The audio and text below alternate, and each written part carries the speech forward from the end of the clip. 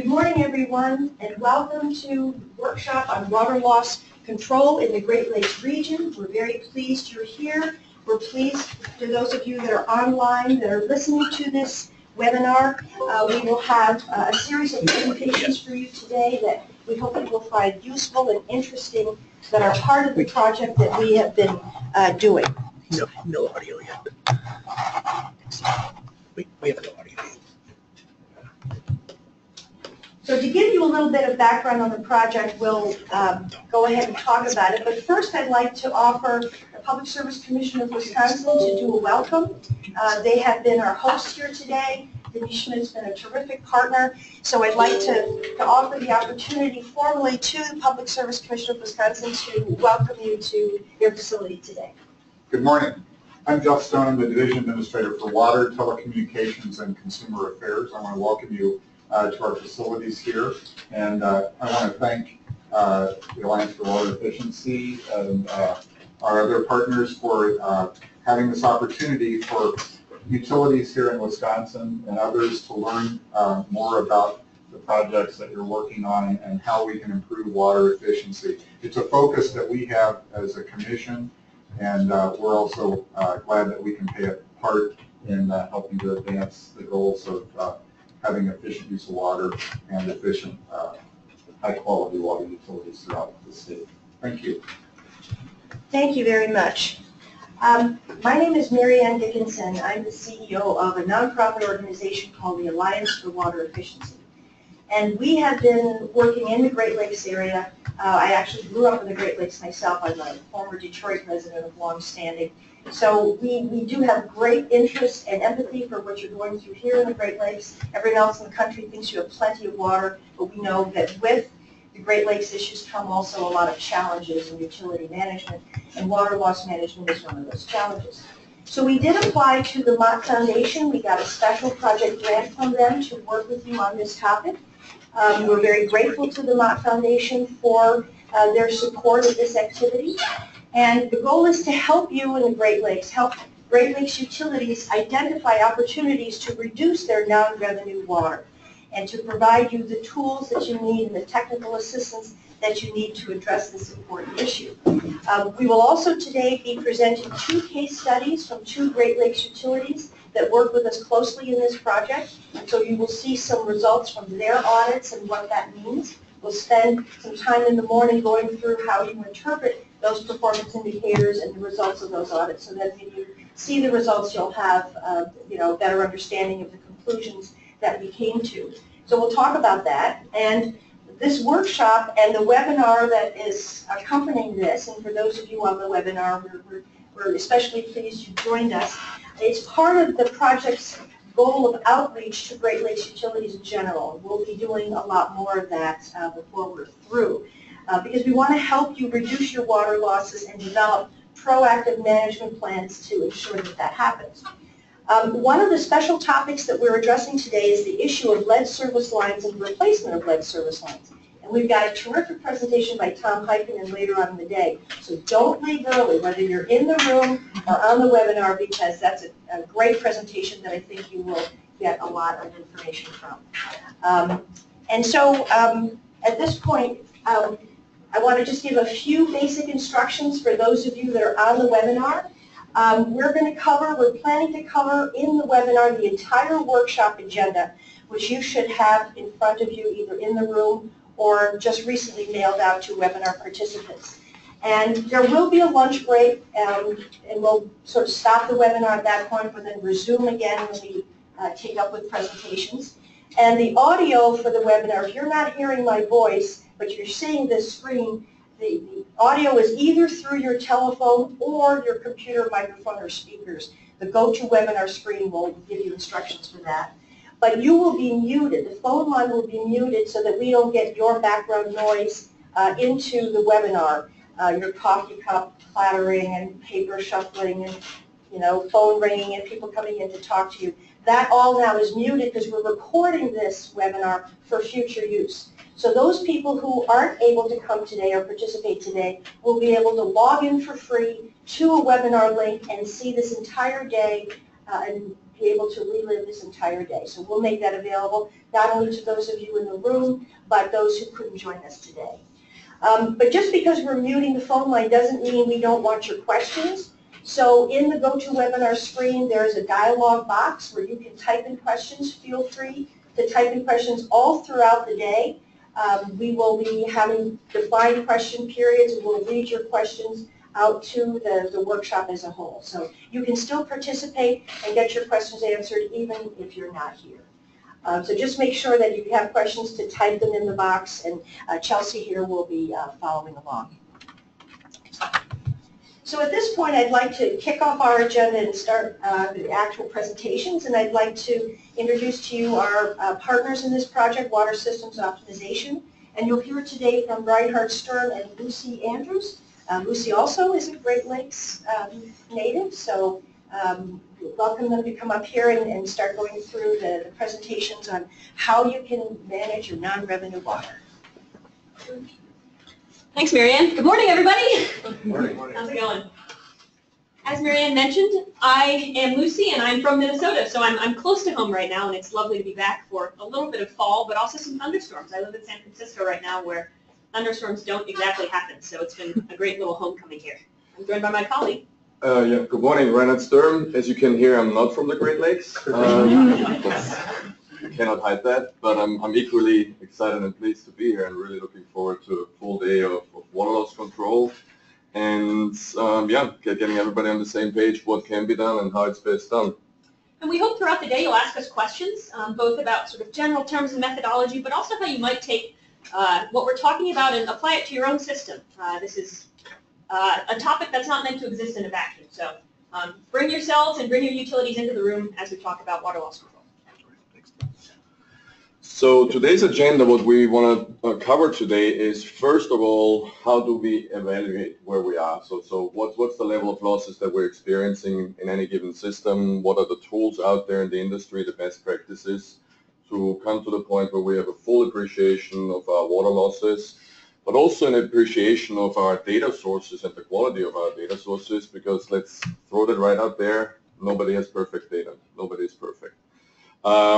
With that appreciation, then, we can graduate to look at intervention. How can we intervene against our water losses, and what are the tools and technologies out there to reduce our water losses? Always in mind that it needs to be driven by economics. You don't want to spend more money on reducing your losses than what you're recovering. That's really the main focus of proper water loss control. So as we're going through this, we'll cover the audits, the audit methodology, the free audit software. Quick show of hands, who in here has worked and interacted with the AAA free audit software? So for the folks that are online, it's about, I call it 35% of the room. So that's great. We'll touch on that. And over the lunch break also, we will have some time to actually interact with the audit software and get a little bit more familiar with it. One of the key components in the audit software is data grading. This goes back to my statement before that nobody has perfect data. And there's one key component in the audit software where we are able to assign a data grade and just acknowledge this is the confidence that I have in the data that is informing my calculations, and there's no good or bad. It's the best grade is the one that is really truly reflecting your data and your operations. With that, we'll then touch on component analysis, and you will hear me speak a lot about that, and Lucy makes fun of me because by the life of me, I cannot pronounce it correctly, analysis, but that's what it is. The thing, component, I mean, it's so funny that I have such a hard time to really pronounce it properly, because our company and me personally, I have designed the software package for the Water Research Foundation to do that. But basically what this does for you is, when you look at the water balance, it gives you an appreciation of your water loss volume, of your real losses, right, the leakage losses. But that's where it stops, and the component analysis is the next step then to break your real losses, your leakage losses down in its subcomponents, and that's really the necessary step to design a program to intervene against your losses, because not all of it is recoverable. And we'll talk about that, and that leads us into intervention strategies. And then after the lunch break, we'll then talk about the 2 case studies that we've been working on, Madison and Ann Arbor. And then we'll get a great presentation from Tom on lead service line replacement. And that should round out the day today. Excellent. So I've asked already one question, I think, if you move forward. Who is familiar with your system's water loss levels? How do you communicate your water loss level? What kind of numbers do you have in mind when somebody asks you, okay, what's your water loss? We do it by percentages up till now, yeah. Percentages? Anybody else dealing in percentages? There's a nodding going around. That's very common. I mean, that's what we're dealing with, and that's also a challenge, I think, from the regulatory side when asking, so what are you guys doing? Where are you? What's your percent water loss? One of the things we want to make sure today that you get an appreciation for how misleading percentages can be and how they really do not lend themselves for benchmarking to look at performances between utilities. That's a key component we want to cover today. So this goes back to the familiarity of the water audit software. Who has completed the software? There was about 35%, so I hope we'll get some more information out there to you to get familiar with the software. That's the standard package promoted by AAA to complete a water audit and water balance. Next. The next question, who has been involved with assigning data validity scores? So those who have interacted with the audit software, I assume, also looked into the data validity scores and grading. There's some nodding going on there. We'll spend some more time on that as well to get a full appreciation for that. The data validity grading is not like in school. We don't all want to have a 10, even though the highest grade is a 10, but typically that's not realistic reflection of what's going on. And on top of it, it most likely is even cost prohibitive to have perfect grades everywhere because it takes a lot of effort and money to actually be fully in compliance with that. Next. And who of you has gone to the extent of really digging into the data that informs the audit? Who sort of took a billing data set and took it apart or reviewed in detail your production data, sort of the daily volumes? One person. All right. Welcome. Okay, that sets us up. Gives us a little bit of appreciation for where you folks are. So water auditing, there seems to be a small 30% of the folks who have done this. What is it about? I mean, it's a systematic approach to look at all the volumes sent into the distribution system, all the volumes that you then deliver to your customers or that you need for operational uses.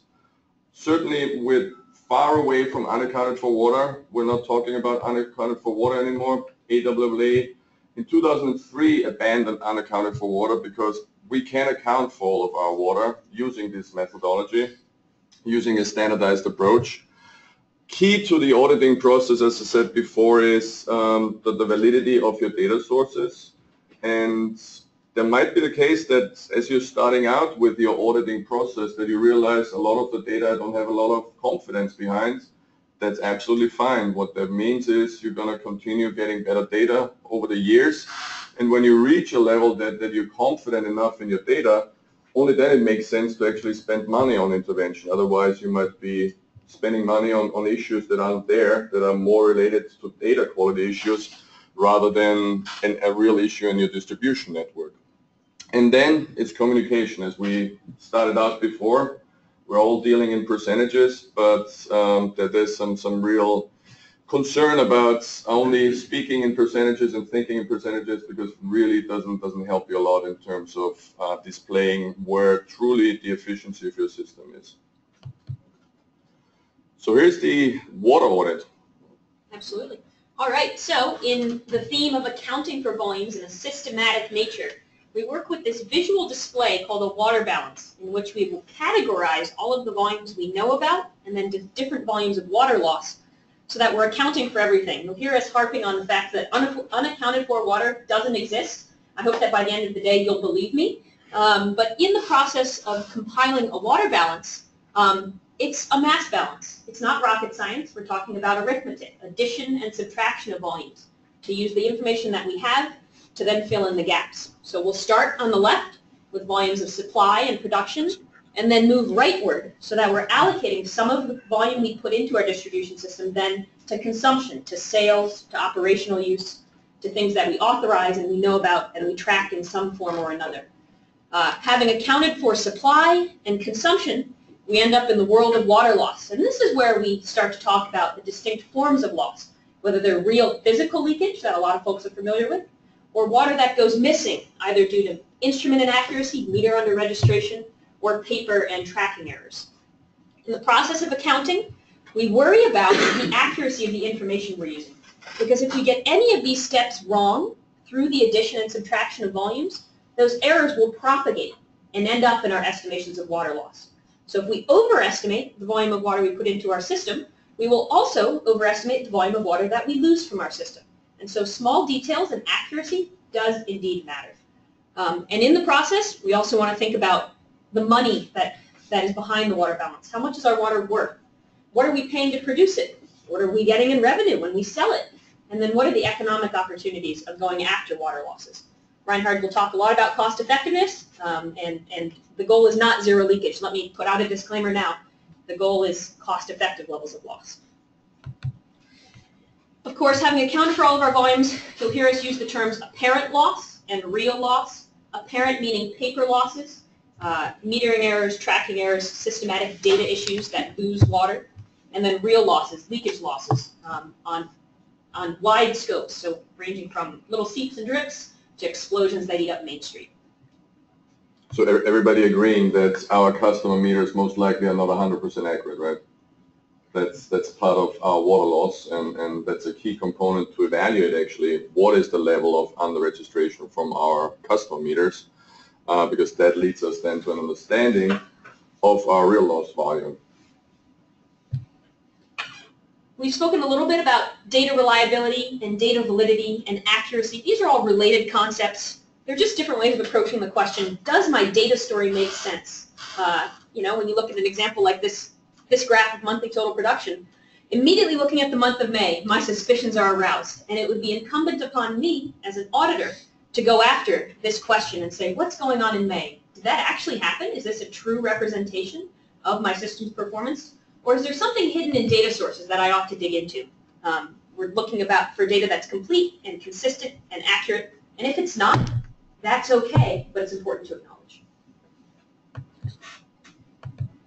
Then lastly, we talk about communicating water distribution efficiency.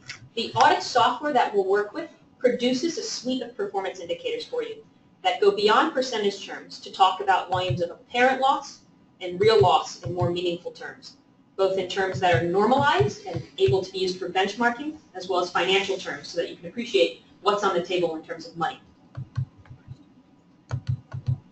And in the process, you'll hear me use the 3 V's. We like to talk about volumes, values, and validity in the process, and all 3 are important considerations in water auditing. All right. So what are water losses? Well, what comes to mind when I'm asking you guys? What comes to mind? What have you experienced as contributing to water losses? Do we have leaks? Yep. And in fact, it's often common that we'll walk into a workshop and somebody will sit down with a gigantic cup of coffee and say, I was up all night dealing with the distribution system leak, and now I'm at a workshop talking about water loss. What irony. That's a very common situation. So leaks tend to jump to people's minds when they think about water loss.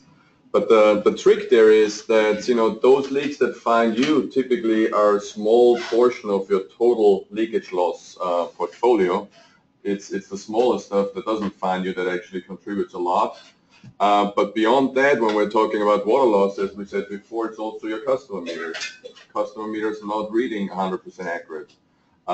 Customers might steal water from you. You might have some issues in the paper trail from reading the meters to issuing bill, that there's some loopholes in there where you're losing out on revenue. All of this contributes to what we call non-revenue water, water that you're not generating revenue for. And since we're in the business of producing a product and delivering a product, it's in our most interest also to get paid for the product that we're producing. We put a lot of effort in it to make it reliable, to make it safe. So really appreciating how much of that product that we're producing doesn't generate revenue for us is a key consideration here. And you'll note that we're using the terms non-revenue water and water loss slightly distinctly. There are versions of authorized consumption, water that's used legitimately, for which you don't receive revenue. We're talking about system flushing or firefighting. Those are important things to sustain the health of your system and also of your community. Those aren't water losses. That's perfectly legitimate use, but we allocate that to non-revenue water because it's not earning you income.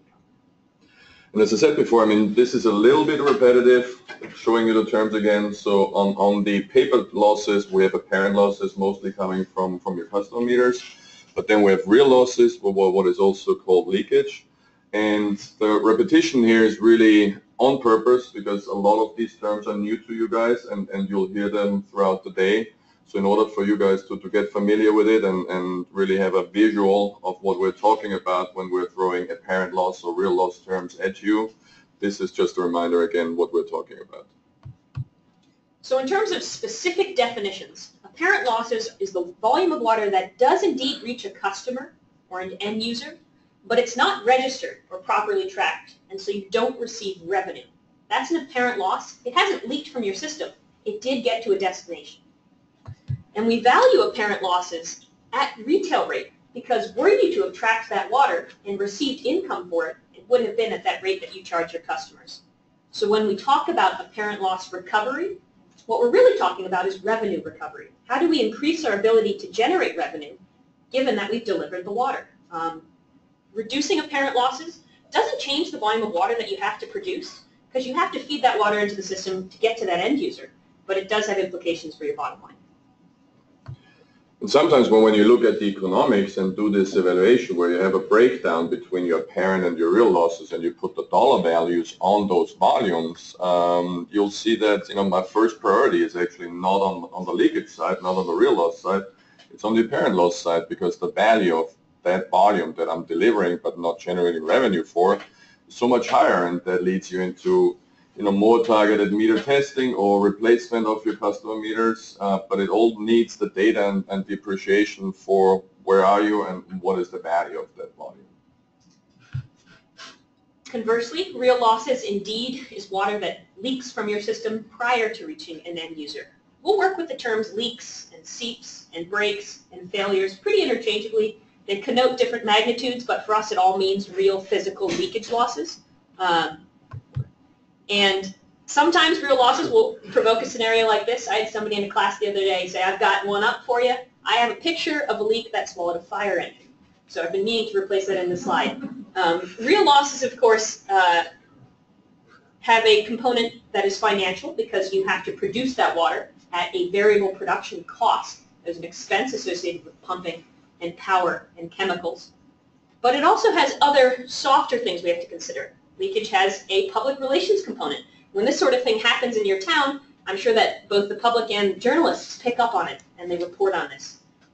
Leakage losses also have an important,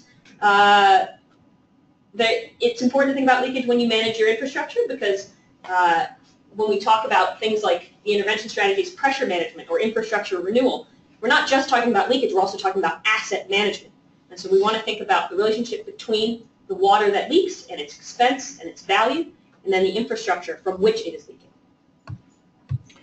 But then also, just to round this out, so when we're talking about real losses, leakage losses, the valuation is a different one, right? We're not valuing our real losses, our leakage losses at retail cost.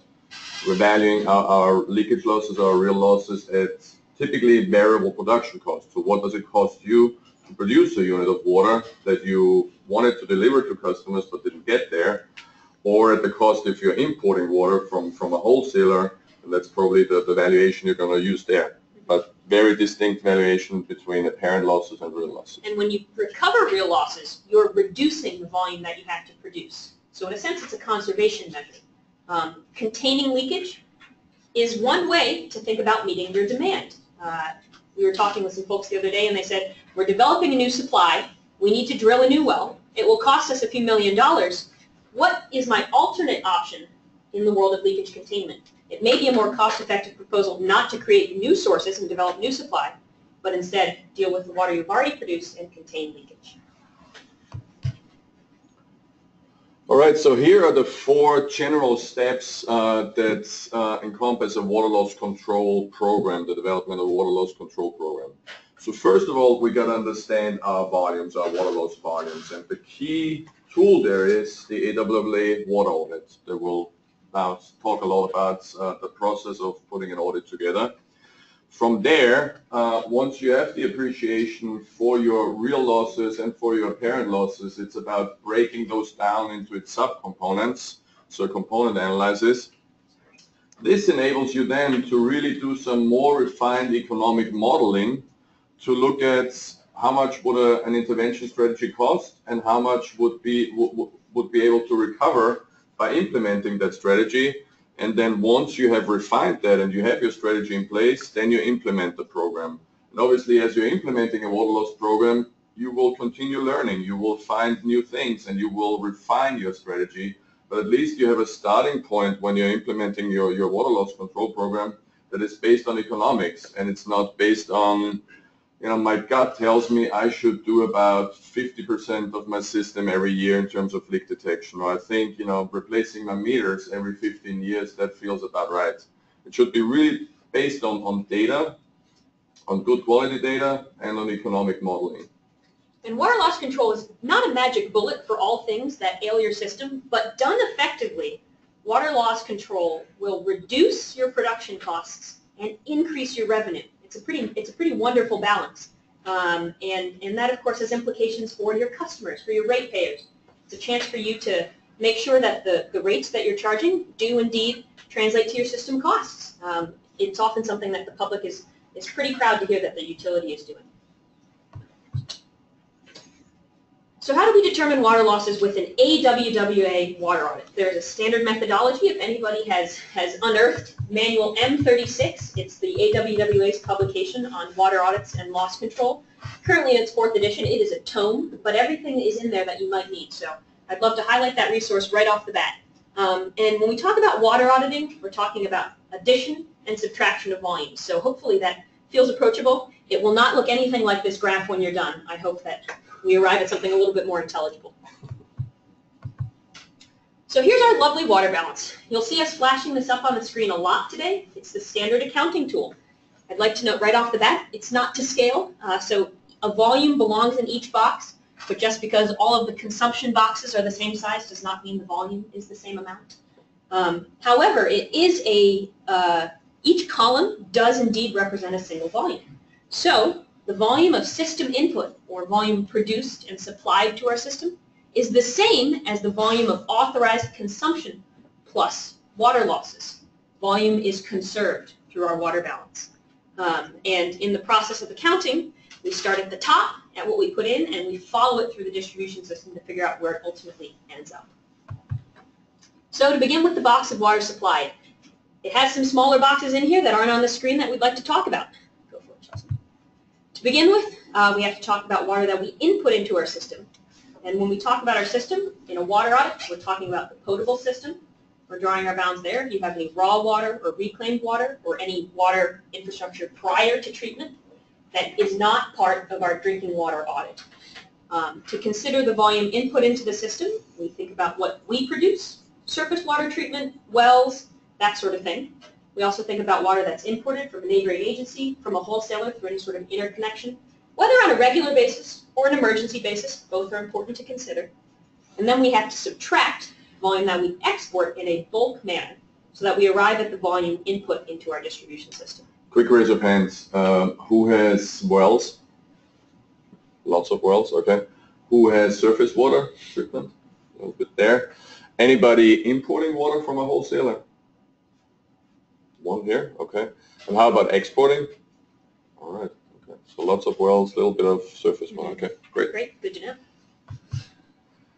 When we think about measuring our volume of water input into the distribution system, we need to identify the meters that inform our water audit.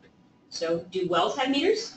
Do treatment plants have meters? Are those meters influent prior to treatment or effluent after treatment. It'll be important to create an inventory of the meters you're working with and identify how those relate to the treatment process. Of course, when we think about meters, who has 100% perfectly accurate meters throughout all of their production? Tom, you knew it. Awesome. Let's admit now that meters under-register, meters over-register, especially when we're talking about some of these bigger meters. They may not be exactly at 100%. And it's important to acknowledge that and to think about what we know about our meters' performance. Have you tested them recently? Have you calibrated them recently? Has it been 20 years and Joe down the hall thinks that they're doing perfect still? It's a good question to ask.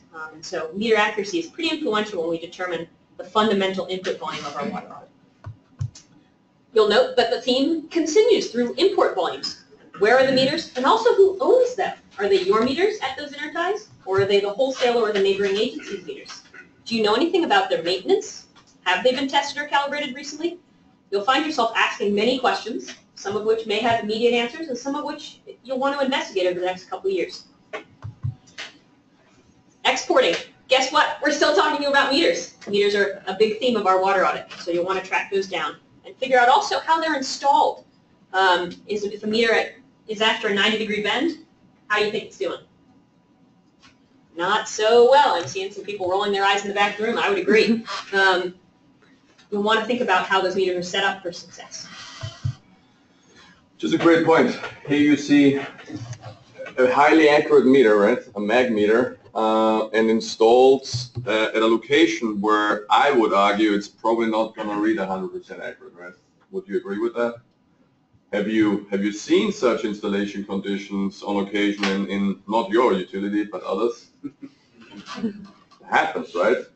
But as Lucy said before, the basis for our water audits, the 100% number that makes 100% of the total mass balance is our volume supplied, right? And our volume supplied comes from meters like that. And if we take it at face value, whatever inaccuracy is inherent in the measurement of that device here then propagates throughout the water balance. So you might calculate water losses that are not reflective of what's truly going on in your system because your meter might be overreading and you might jump to the conclusion that your system is highly leaky, but it isn't. It's a metering issue. So that's why we spend so much time on really appreciating and evaluating what is the quality of the data that we're using in putting this audit together. And if we don't have test results yet, that's fine as well. But at least through the grading of our data, we can assign it a level of confidence. We can say, well, this meter at this location has never been tested, but given the installation condition, I'm not sure how good the data is. I'll give it a low grade there. The other question I have is, who was here working at their utility when the first well was drilled? Anybody in the room 105 years old? No. So a lot of these things are inherited issues. That meter that you have at the effluent point of your treatment plant was installed for a reason. Perhaps it was monitoring chemical dosing. You needed to know approximately how much water you're producing to then think about your chlorine, for example. A lot of the technologies that we'll harness in order to create a water audit weren't initially designed to do this. And so, it's not anybody's fault that maybe the meter's reading off. That was installed a long time ago, or it's got an alternate purpose for which it actually performs really well. But when we ask it to do things related to the water audit, there might be some data funkiness. So a lot of what we're doing is just evaluating our instruments and doing that as transparently as we can. It's not a process of assigning blame, but rather bringing to light any data gremlins, as is an industry-specific term, that exists in our databases. And a couple of more things I want to throw out there on the system input meters, that there is a clear distinction between calibrating a meter and testing a meter.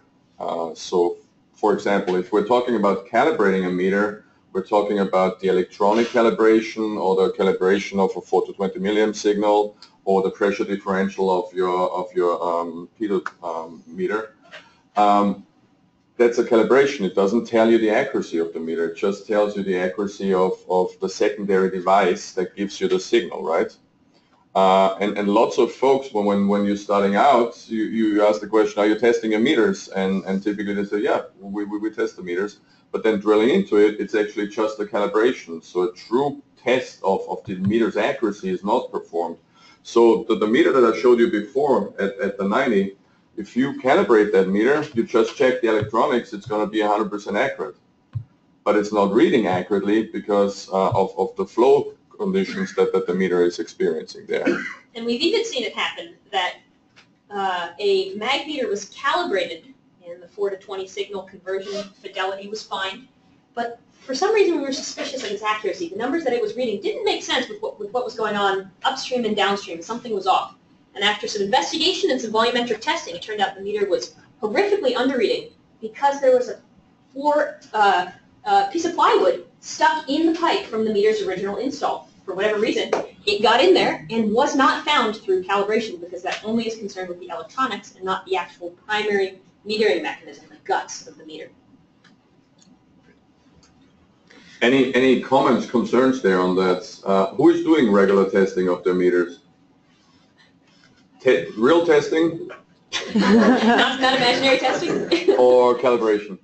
Or both. When we went through this exercise, we were in the pilot study that Right. we did, and that was the thing that we found out, that our grade dropped because we don't do the volumetric testing, we do The calibration. calibration. Okay, right.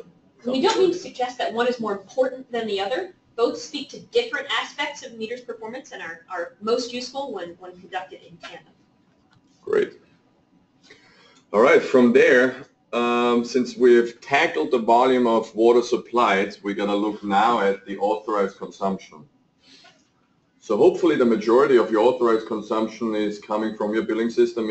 Here, question again, is everybody 100% metered on their customers? No? Yes? Can I have a show of hands? Who is 100% metered? Pretty much, okay. So authorized consumption is made up by billed authorized consumption, so that's the consumption that we're getting revenue for, so that's the revenue water then. And then we have unbilled authorized consumption, and as we're drilling into it, as we said, some of it is metered, some of it might not be metered. For some of it we generate revenue, for some of it we don't generate revenue, all of which is fine. And if you're not 100% metered, it doesn't mean that you can't put together a water balance. It's just going to have a high level, a higher degree of uncertainty, but you can still work with the same tools to get an initial assessment of your water loss in your system.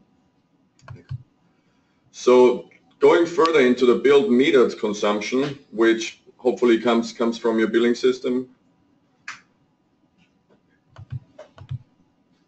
we typically get that out of what I would call a black box billing system. Who of you has had to, or had the pleasure, let's put it that way, to interact with a billing system? How do you feel about that? It's okay? Yeah. Because lots of times when we give these presentations, do those classes, the experience with interacting with billing systems not always is as joyful as you are saying there. These systems, again, they have been probably purchased before you, or you haven't had any input in it, and now you're tasked to get the volume out of it. Because the billing systems, the way they're designed is to generate a bill, and that's fine, and typically they do that well. But what we're after here, we want to get the volume delivered to your customers.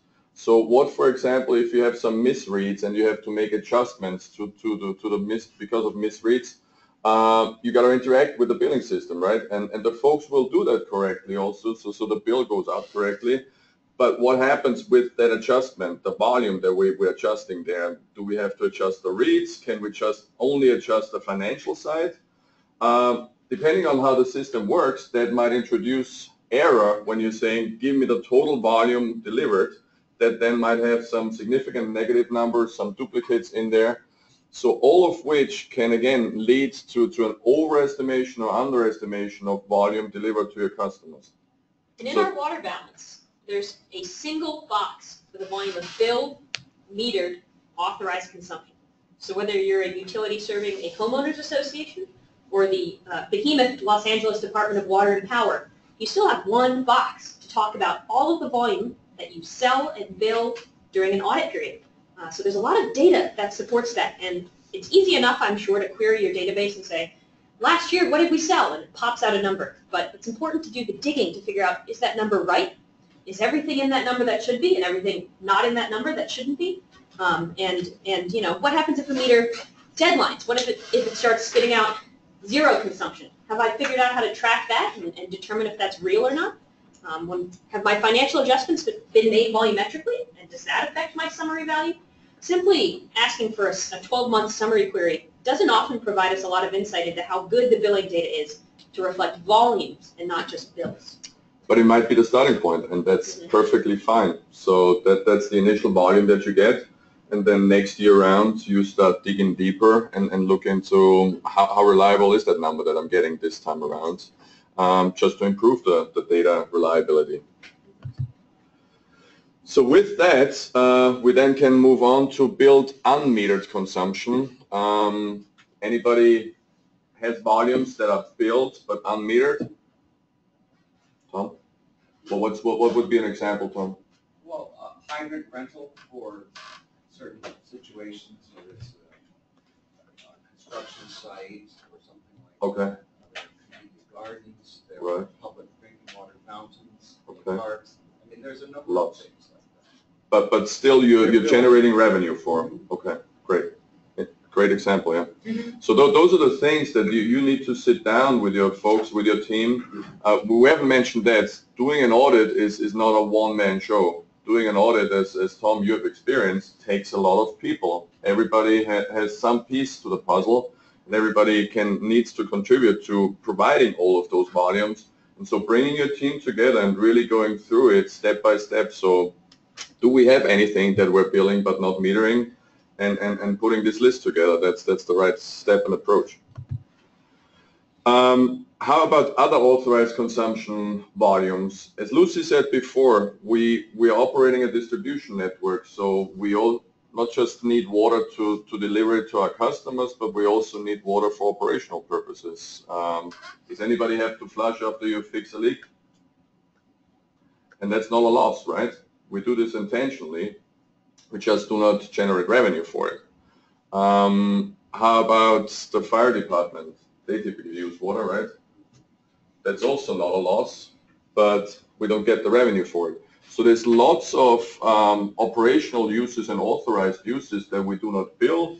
We might not even meter them. I mean, the fire department will not meter their consumption when they're out there fighting a fire. But there are ways of, again, putting a list together of all of those uses and then coming up with a reasonable estimation of what is the volume that we needed for example, hydrant flushing. How often do we do that? How long do we run for when we do the hydrant flushing? What's the average flow rate? And that's a perfect way of getting to that number that is defensible then also for your end. When we think about more examples, we had somebody tell us that they have a meter on the mayor's house, but that's unbilled water. That may be an example. There may be certain accounts you want to work with. So, again. No. No, that was often an anonymous comment, so we'll let that one slide. So think about special customers, think about exemptions or people who are grandfathered into the system and have their own unique contract. That could exist and that's legitimate. You just got to account for it. Other things to consider is your own buildings. You know, when you're at work and you go to the drinking fountain, is that water metered? Is it billed? Do you have to bill other city departments like the parks? Think about those structures, both what's in place on paper and then what actually happens. It's important to consider.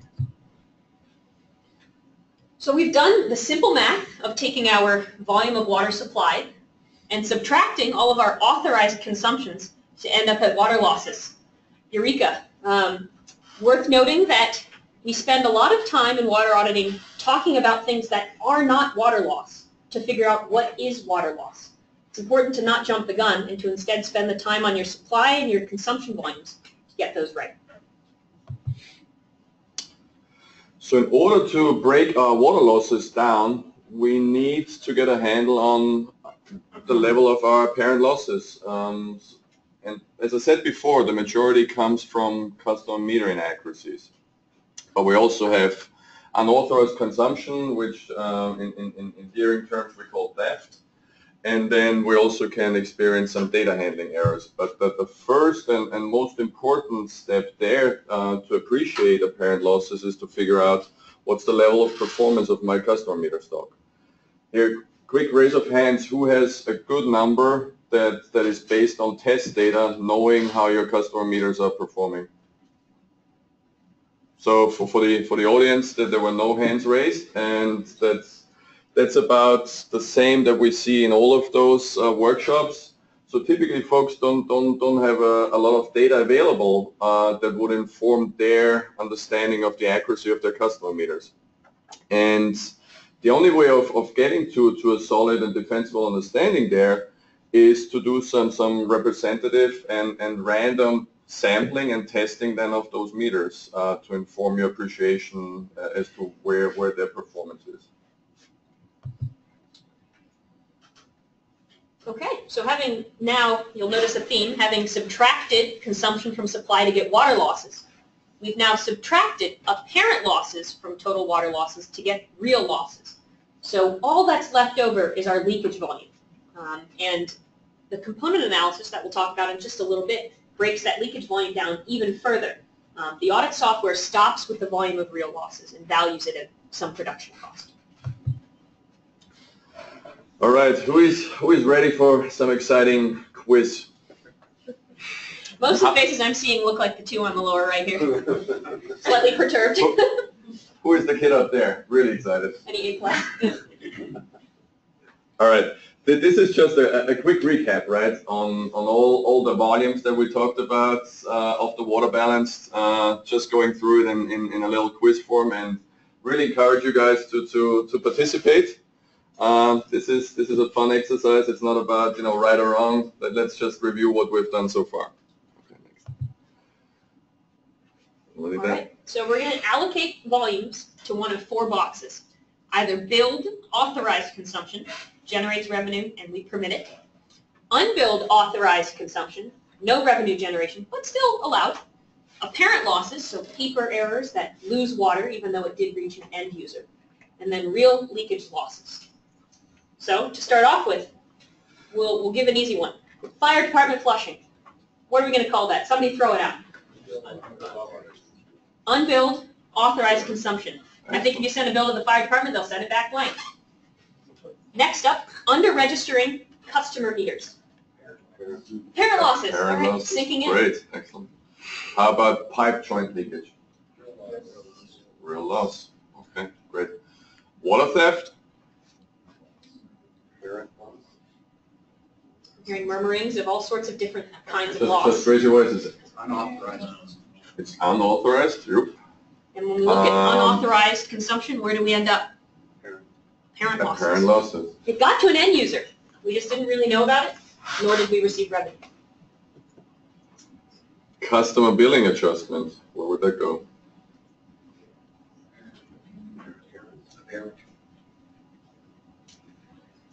This is a trick question, and I apologize for that. It depends on the nature of the adjustment.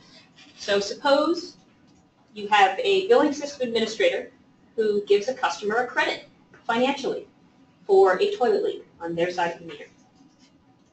They change the dollar figure in the bill, but nothing happens to the volume. And it actually is in the bill the volume that passed through the meter. There's no loss at all. That's a legitimate, perhaps unbilled, authorized use, given that they received a credit for that water. If you're a bit of a hardliner and you say, nope, no credit, that is then billed authorized consumption. But it might actually also end up in the data handling error.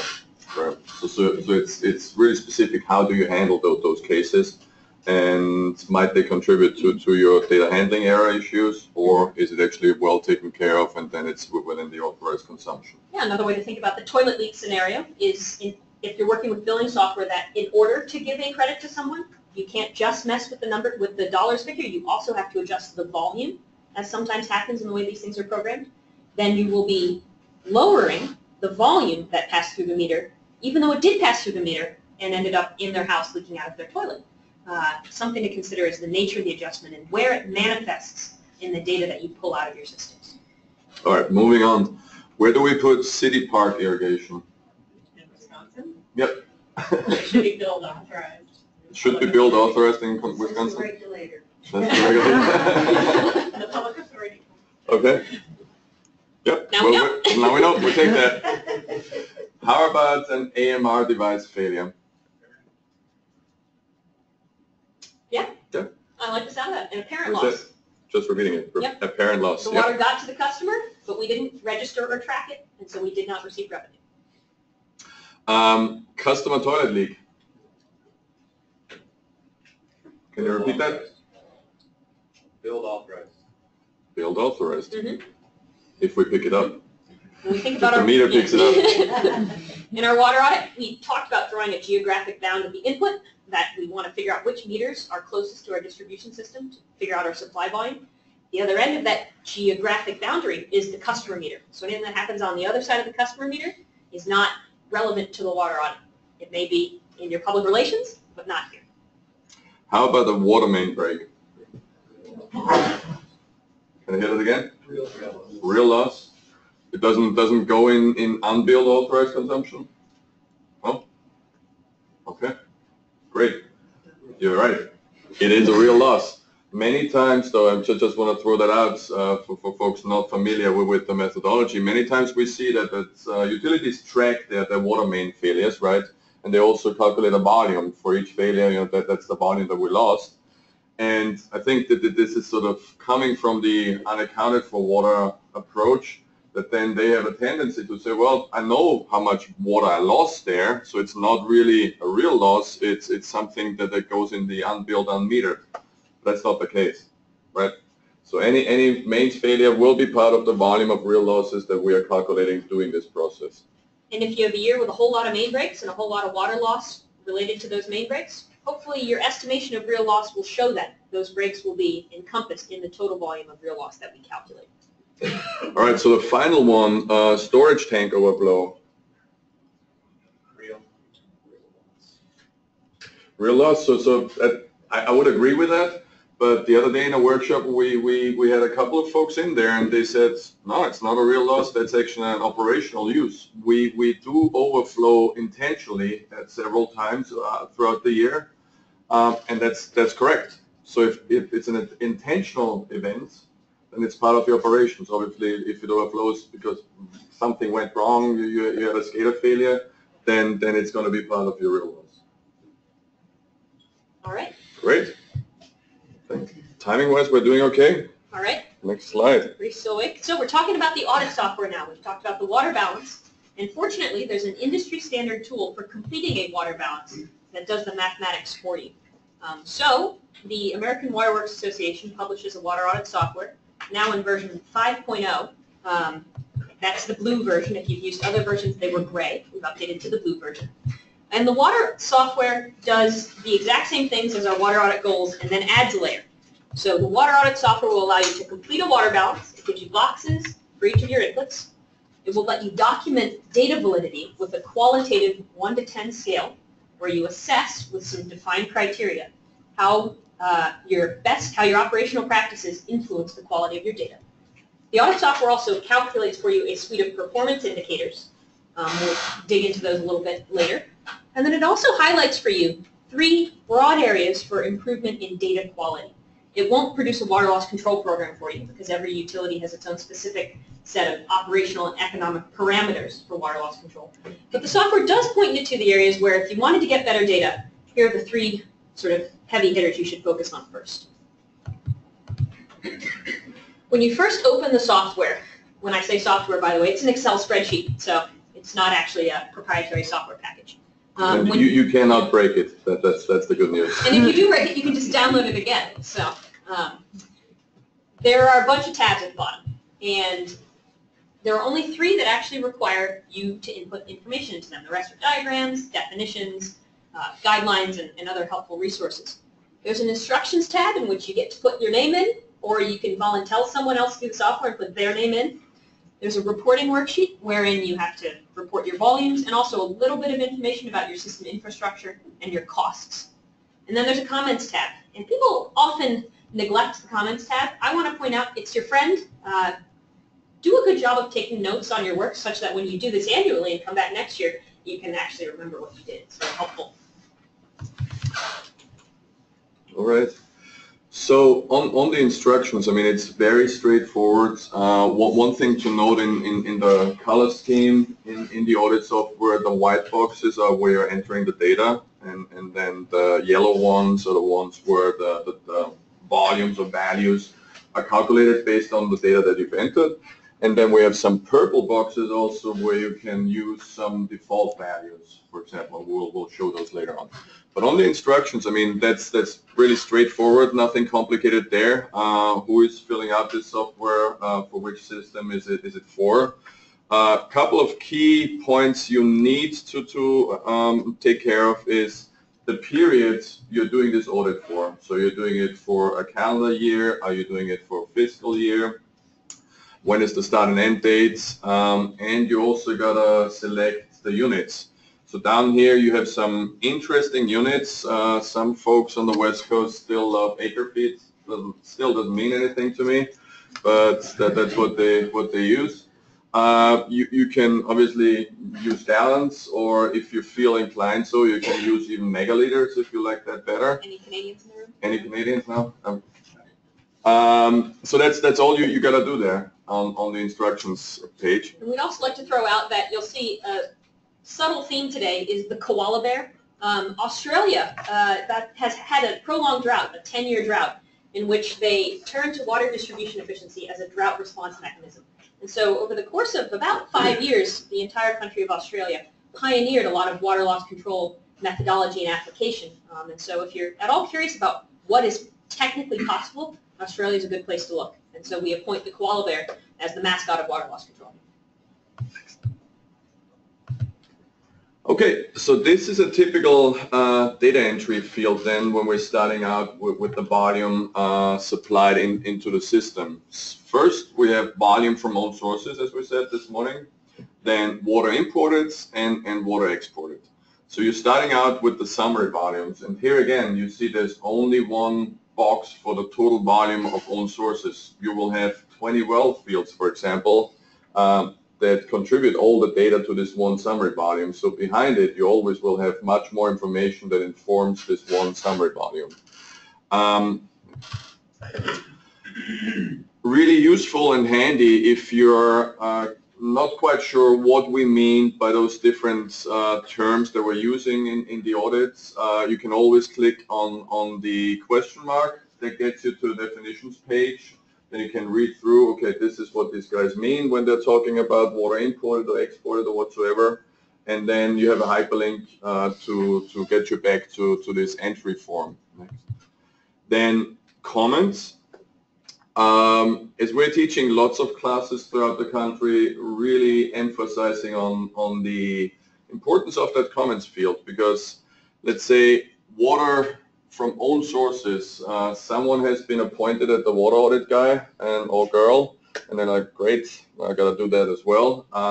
And so you call around to the folks at the treatment plant, how much water did we produce last year? They give you one number and or send you an email with a summary number, and that's it. And as you're following up, you don't hear anything from them, right? But there's a deadline coming up, so you got to put that number in. The comments field then is your friend, where you say, well, this year Joe really didn't talk to me a lot, and I only got this one number. I really don't know what's the background, but let's make sure that next year we get an earlier start and have a meeting with him and figure out what's going on there. And then we have the data grades, if you can jump back. Jump back? Yeah. So data grades, that's now highlighted in green here. So for each of the volumes, you then need to assign a data grade. The data grade is going to be between 1 and 10. For each of those data grades, there's a clear definition how you would be able to assign that data grade to your volume there. The big thing there about data grades, as I said before, it's not about being perfect. The perfect data grade is the one that reflects your operations, your data. So anytime I see an audit where everything is a 10, that's a red flag. That just doesn't exist. And here you see the example that happens when you hover over the data grades box, then you get the definitions. And one of the key things to consider there is, is in order to get a grade of 8, for example, you have to meet certain criteria. And you need to meet all of those criteria. If you meet 90% of the criteria, you're not an 8. So the rule there is you got to meet, exceed, or you retreat. That's basically the mantra that you gotta apply there. And also you gotta meet all the other requirements of prior grades. So if you meet everything of an 8, we had an example the other day, everything of an 8, but then the definitions for a data grade of 4, there's something that you're not meeting, that means you're a 3. So that's how you approach the data grades.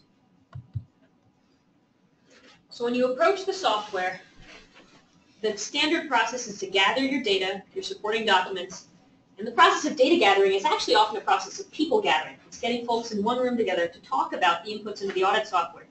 This can be a great chance to integrate some of your departments and, grab a box of donuts and talk about your data. At least if you bring the donuts, people might show up because data is not often a compelling subject, but it's pretty important for the water audit. When you get all of your data and all of your people, you'll want to review the data, keeping in mind the question about your data story. Does it make sense? Is the picture that my audit is telling me and that my data sets are reporting the one that I would expect? If not, what's going on? Once you've, by committee, agreed on an input, you'll enter it into the audit software. You'll comment on what you did to get it. If you had to estimate fire department usage, how did you do that? Did somebody work with, the number of fires you had in a year and a per event number? Write that down. You'll also want to comment on any questions you still have. When you come back to it next year, what are you going to make sure Joe asks about his production volumes, for example? Then lastly, you'll want to select a data grade for the input, which also still requires the input of a lot of different people. It's unlikely that any one person in a utility has all of the information about operational practices to be able to assess the validity of all of the inputs. If you are that person, I commend you. That is remarkable, but it's usually a committee operation. So once you give the audit all of your volumes, it produces a water balance. You'll note that this is familiar. It's a little more fleshed out to show the subcomponents of water supplied and to account for that volume of water exported. But it does fill in the boxes for you. I like to encourage folks to not read to the third decimal. Those tend not to be significant figures, and instead to truncate it the whole number. All right. One more thing that we need as we're filling out the audit is we need information about your system. So the length of mains of your distribution network, how many service connections do you have? And when we're talking about service connections, we really want to have all your service connections, all the physical connections, whether they be active or inactive. And we also want to have the average operating pressure. Now, question again, who has a good understanding of the average system operating pressure? Yeah, all right, great. Typically, that's something where you initially land. Well, it's anywhere between 50 and 70, and pick a number, so to say. Depends on hydraulic gradients and so on. In order to really have a very refined appreciation of your system pressure, it requires data collection again throughout the system with pressure loggers and so on. And that's fine. I mean, again, the data grades will inform your confidence in the average operating pressure. Now, why do we need all of that data? We need the data about your system so we can calculate what a minimum leakage allowance is for the system that you're operating. Because we all know any system leaks, and there's a technical minimum where below you can actually not go in terms of all the tools and technologies that we have out there. And we do these calculations based on the characteristics of your infrastructure. So how many miles of mains and services you're operating and the pressure you're operating your system at. Yeah, every system is unique. The physics of your system will determine your leakage volume, and those physics and the infrastructure not the same as your neighbor. So comparing in broad brush terms, things like percentages tends to hide the fact that every system has its own technical minimum performance, and it also has its own economically efficient performance. And I hope that you'll focus on the performance of your own system when you think about where your goals are for water loss volumes. When we talk about water loss volumes, we're also talking about money. So the audit software requires that you give it your total annual operating cost, just so that we can appreciate how the scale of losses compare to all the other expenses that you're incurring in maintaining your infrastructure. It's also important to value apparent losses. As we mentioned, we tend to go at customer retail cost. Who bills all customers at a single rate all the time? Nobody. Who works with tiers?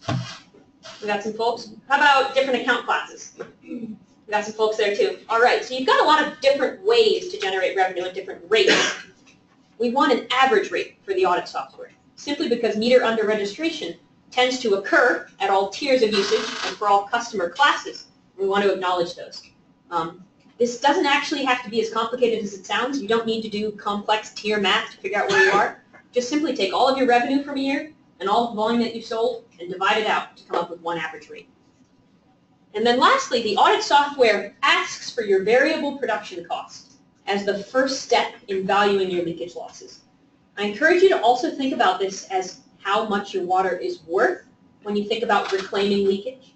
And so that may be the cost to produce. It could be power and pumping and maybe any groundwater fees you have to pay or import costs.